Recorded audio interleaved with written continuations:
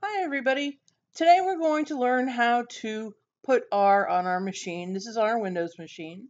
So don't you like my cool screensaver? We're going to click on our Firefox, and it doesn't matter which browser you use. I see mine's being stubborn today. And opening 2 pages. So we're going to go to the website www.r-project.org. As you can see, my spelling skills are outstanding. Okay, and we're going to get the newest version, which is called 3.2.2, and it has the name of Fire Safety. So we're going to go on the left-hand side, it says download.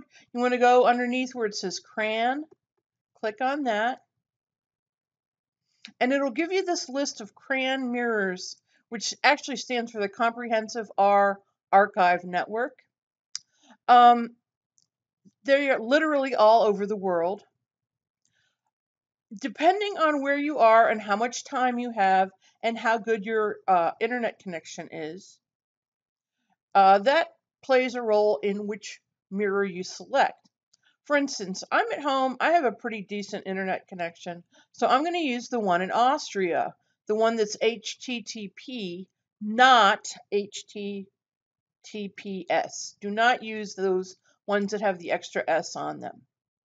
If you have a lousy internet connection and you have a limit on data, you want to scroll down. If you scroll all the way down, you'll have lots of them in the United States, a couple in Dallas, and those are probably your best bet.